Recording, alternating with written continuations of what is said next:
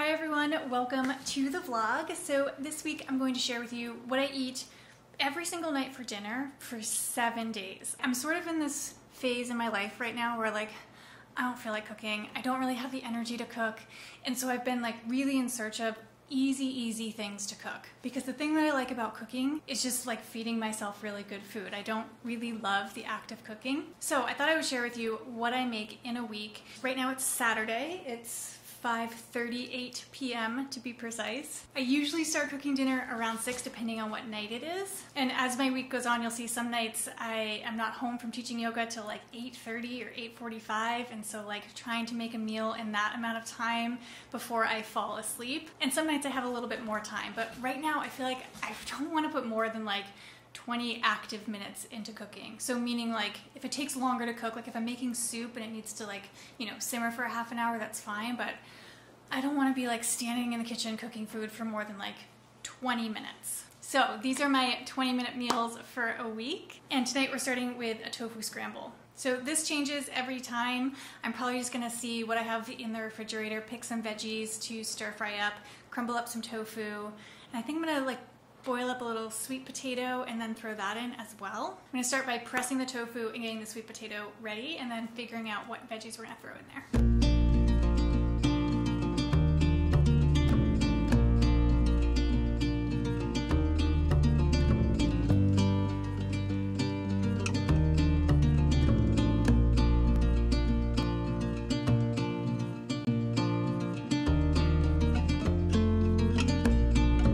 Alright, so we got the sweet potato cooking in here. So I'll cook that till it's almost done. I decided to go with a little bit of onion, avocado, some kale, and then I'm pressing the tofu in here.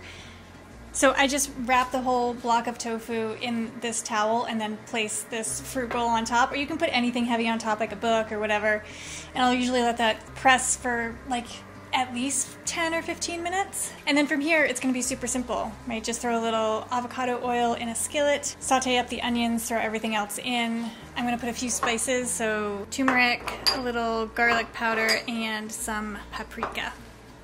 And that'll be it. And it's been 10 minutes so far.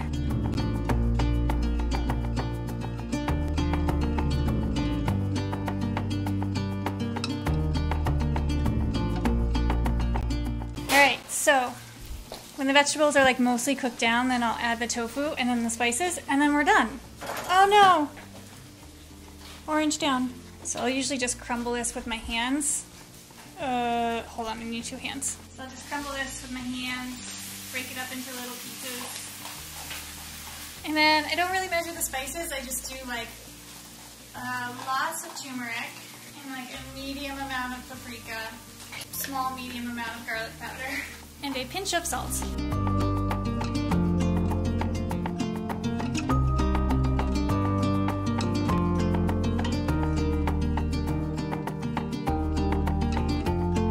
And then I just threw a little avocado on top, and it's ready. It's really good with some sriracha or Cholula on it too. You ready? Yes. You excited? Let's eat. Welcome back. Day 2. It's Sunday. I'm a little bit of a mess. I'm sorry, I just got back from a hike. I haven't showered. This is how I look. And we're making rice and beans. I'm getting everything ready. What I really like about rice and beans is kind of a staple. It's really filling, it's really easy, but also when Murphy's working, I never really know when he's gonna get home from work. He could get home at 5:30, he could get home at 7:30. Who even knows? But this holds really nicely, so if I make it now, I can just keep it in the pot and warm it back up when he gets home. So the thing that takes the longest with this is cooking the rice. So it's 5:55 right now. I'm gonna start the rice, get everything ready, and then throw it all together in one pot. So let me just show you what I'm gonna do. So I'll just do a little bit of rice. We had some leftover frozen corn that I found in the freezer, so I'll throw that in. And then I'm just gonna use canned beans, and I'll use the juice that's in there because it gives it some good flavor. Some scallions, some cilantro that I prepped earlier in the weekend, so I just pulled it all off so I can just grab handfuls of that.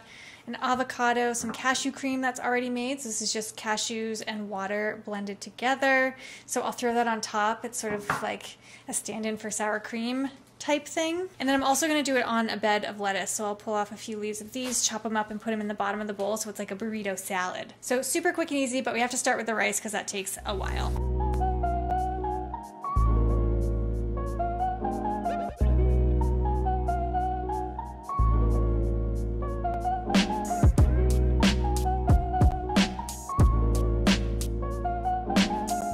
Alright, so that's literally it for prep. That took me 9 minutes, and I even paused to feed Gypsy your dinner. Just chopped up the onions, chopped up a little lettuce for each of the bowls, and it's literally just waiting for the rice now. Easy peasy lemon squeezy. Alright, rice is cooked. So I'm just gonna add the beans with their juice from the can. Uh-oh, I hope this pan is big enough. And then the corn. Oh no, this pan's too small. Oh my gosh, can we make this work? I always make this in this little pan. I must have made more. Yikes. All right, we gotta put this in a bigger pan. All right, there we go. I'm just gonna put this on low. There's no sign of Murphy quite yet. Oh, wait a second. I literally think he's pulling in the driveway. Welcome home. Hi. How's your day? Hi. Did you love it when I put the camera in your face right when you walk in the door? Give you a hug. Oh, yeah. Welcome home. Hi. Do you want to smell where I've been today? Or do you just want to play with the tape? Okay. Aww. Second rate.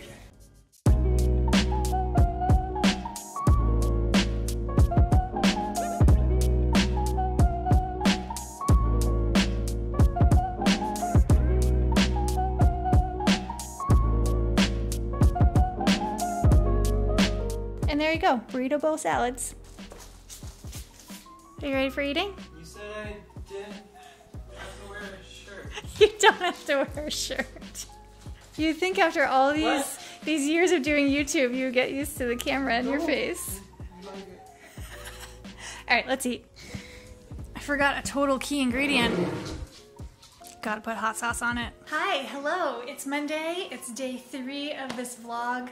And it's a little earlier, I don't know if you can tell, but it's still light outside. So it's 4:25, and I actually want to go to a yoga class tonight, so I have to leave here at 5 o'clock, and I probably won't be back till, let's see, it goes till 6:45. I won't be back till like 7 or 7:15. So in order to not eat really late, I'm gonna prep some stuff now, throw it in the fridge, and then when I get back, I'll just have to do one thing.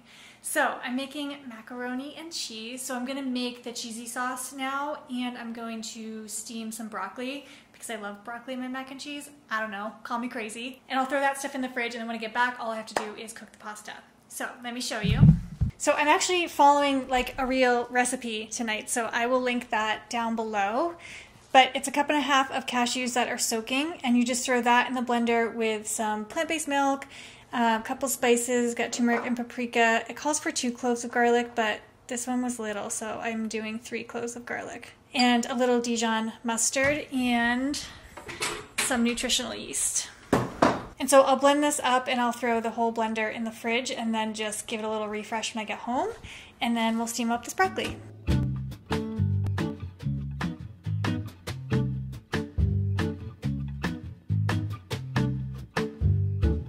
Alright, we're not even going to make an extra dish. We're just going to throw this in the refrigerator just like this. And I'll just leave this out so when I get home I can give it a quick blend in case it settles a little bit. Gypsy loves broccoli stems. She's standing here waiting for one. You want this? Good girl. Alright, so I'm going to let that broccoli steam. I'm going to go get ready for yoga. By the time I'm ready, that broccoli will hopefully be done, and I will blanch it, so just like run it under some cold water and then throw it in the fridge. And that whole thing took me 8 minutes, only 8 minutes. So when I get home, I just gotta cook the pasta and then we'll be good to go. All right, back home, waiting for some water to boil. Oh, it's boiling. Yoga was great. It's 7:24. I haven't even taken my jacket off yet because I'm starving and I want the food. So I'm just gonna throw a full box of this in. This is my favorite pasta right now. Its only ingredients are organic red lentil flour. It's delicious, it's really filling. I'm gonna throw that in here. I'll let that cook up a little bit. I took the broccoli out of the fridge and the sauce out of the fridge. I just gave this like a little whirl around, so it should be all nice and mixed. That looks delicious. It smells very garlicky. Yum. The recipe actually calls for a jalapeno, but I don't have one, so no jalapeno this time. It'll still be good. Alright, so we're gonna take our fully cooked pasta, put it back in the pot. I just drained it. And we'll throw our broccoli in, and our cheesy sauce.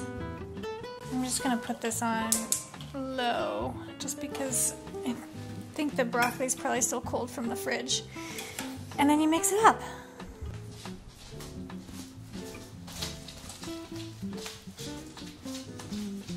This time I'm wearing a shirt. Well, it's colder today, yeah.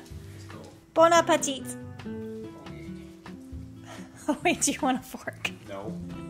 Hi, hello, it's Tuesday. It is like 9 p.m. So Tuesdays and Thursdays are tough for me because I teach yoga and my class doesn't start until 7:15, and so I get home at like 8:45 usually. But I leave the house. I always like take the class before the class that I teach, so I leave the house at like 5 p.m. So that's a lot of information to say that on Tuesdays and Thursdays I usually eat like kind of a light, quick, late dinner. So typically I'll eat like lighter meals during the day and then like dinner is my heavier meal, but on these days I'll eat like a heavier meal earlier in the day and then do something like a smoothie at night. So it's actually a little later than even usual right now. It's, oh my gosh, it's 9:25. So I'm trying to do the easiest, fastest thing possible. So I have a few of these Daily Harvest smoothies left in my freezer. Not sponsored. I bought these with my own money. I really like them so far. There's a lot of ingredients that like I don't have access to or wouldn't buy on their own that I can then like get in a smoothie. Like this one is mango, passion fruit, spinach, tahini, hemp seed, moringa. I don't think I've tried this one yet, so we'll see how it goes. So I told you guys I would show you my dinners for 7 days, so here I am having a pre-made smoothie. So it comes with just like the frozen fruit in it, and I like to do half oat milk. I like this Planet oat milk, and half water. So you just fill the cup that it comes in, water, and then you throw it all in the blender.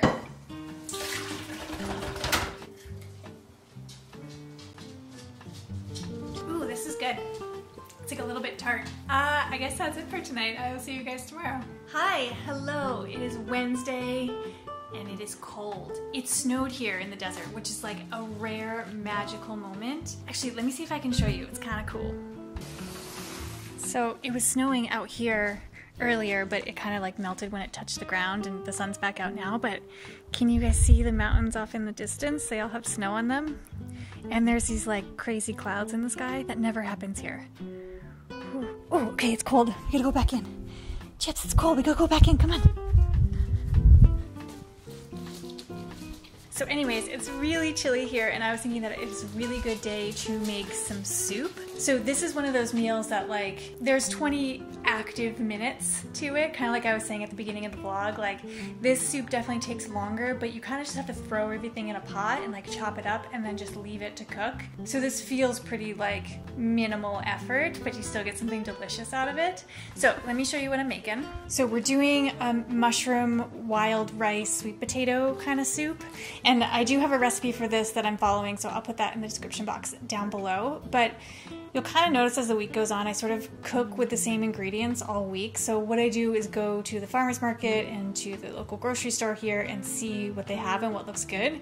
So like I've been cooking with sweet potatoes all week and kale. This is the leftover onion from, I think, Monday? I forget.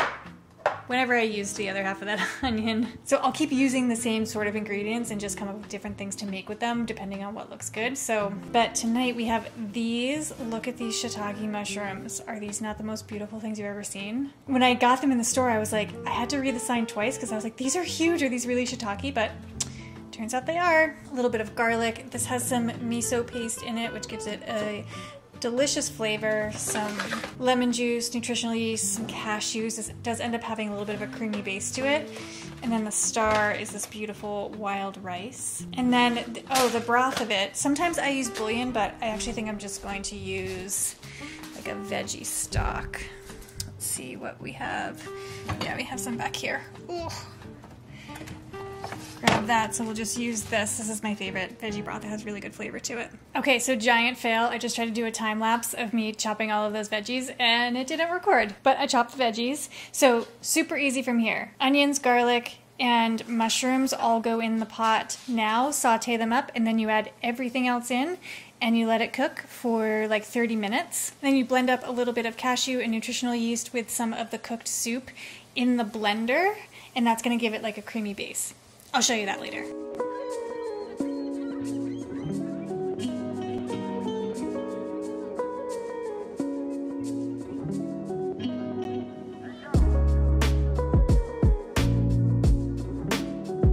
Alright, so this is pretty much ready. The potatoes are tender when I poked them with a fork.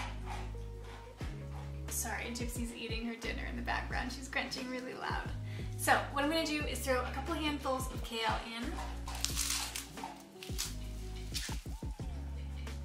Stir that up a little bit. And then in here, sorry, this is such a weird angle.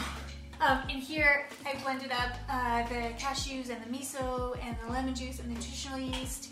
And so I'm just gonna throw that on top.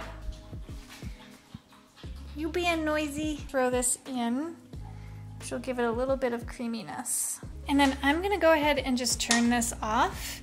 And then when Murphy gets home from work, I'll just turn it back on, give it a couple more minutes to cook, and then we'll be ready to eat. Hello, it's Thursday, which means it's 9 p.m. and I just got home from teaching and I'm starving.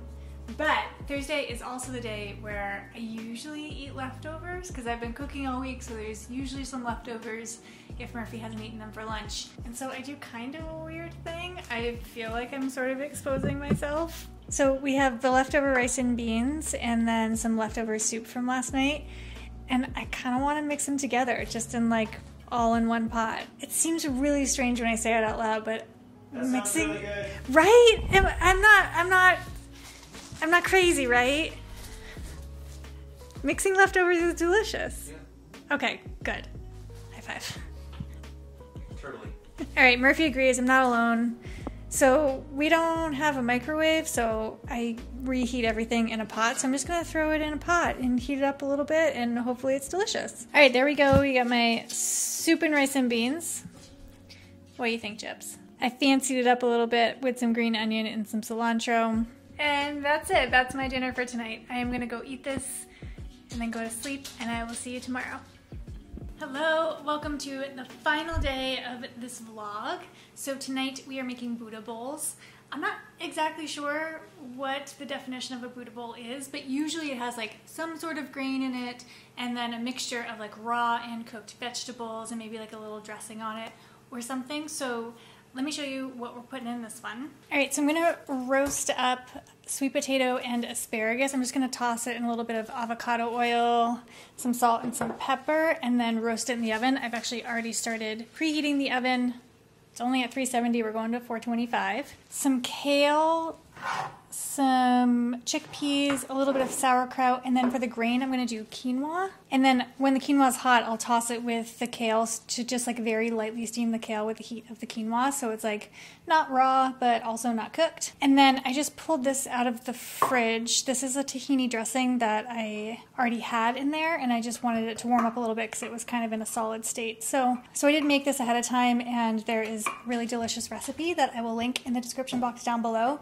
But it's super easy. You don't need like a food processor or a blender or anything. You just put the ingredients directly in here. So this is tahini, lemon juice, salt, water, and garlic. And then you just toss that all in a bowl together. Super easy peasy. But the part that takes time is roasting the veggies. So I'm gonna start that first.